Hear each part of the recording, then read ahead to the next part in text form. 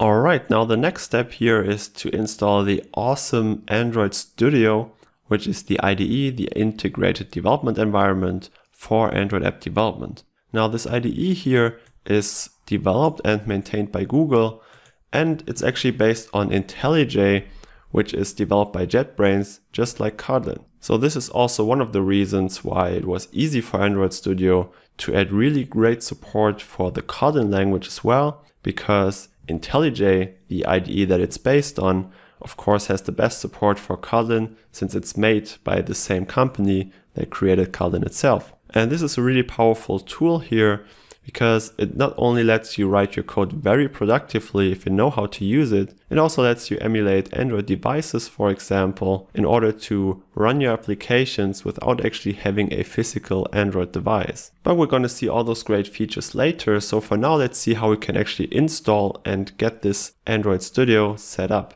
Now again, you can take a look at the resources for this video in order to find this link that goes to the Android Studio installation page, and you can install Android Studio from here or download. And it's automatically going to show the download link for your operating system. Now for me at the time of recording, this would be version 2.3.3, which is the latest stable version, but for you it may already be Android Studio 3, where Kotlin is actually integrated from the start. If this isn't the case yet, you may also want to go to the preview page here, which is also linked in the resources, in order to get an early version of Android Studio version 3, in which, as I said, Kotlin is baked in from the start, but you can also use version 2.3 if you want, and you can easily install Kotlin there as a plugin as well. But for me, to make this course also a bit more future-proof, I'm going to actually go for the preview version of Android Studio 3. So what I'm going to do here is I'm going to click on the download link, I'm going to say I agree, and download the Android Studio installer. Now it's going to come up here with a zip file that you can then save to your downloads folder, for example, in order to then unzip it and install Android Studio. So I'm now going to skip the actual download, and I'm going to skip to where you actually have finished the download and where we're going to actually start and use Android Studio. Alright, so once the download has finished, you can simply use the archive, unzip it in order to get the actual Android Studio folder here.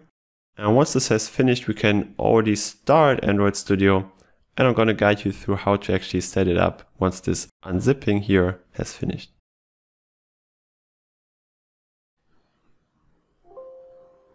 Alright, so after unzipping, you can go into the Android Studio folder here, and you're going to see we have a bin directory where you have actually the executable to start Android Studio or to start Android Studio for 64 bits. Now what I'm going to do here is I'm going to say pin this to the taskbar so that I don't have to actually go into this folder every time I want to start Android Studio, because instead it's just going to be down here and I can just use or launch it from here.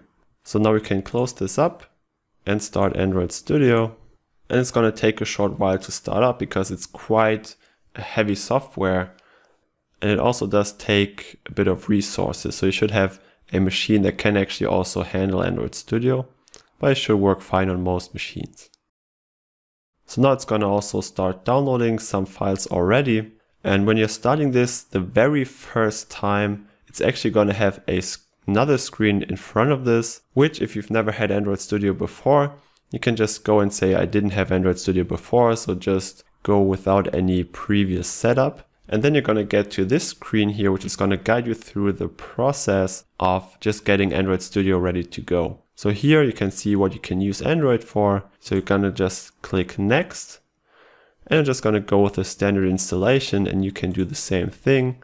So for me, you can see what it's going to download here, so what extra dependencies it needs. Most significantly, there's the Android SDK, the standard development kit, that we're going to need in order to actually, well, develop any Android apps. So this SDK here contains all the files and all the dependencies for all those Android components that we want to use from our code. And also it's going to download the Android emulator, which is going to allow us to actually run or simulate, or emulate to be precise, an Android device on our machine without actually having a physical Android phone. Another thing to notice here is the Hexam installer, and this is only for Intel-based machines, and it's going to make the Android emulator, so the emulated Android device, run a lot faster.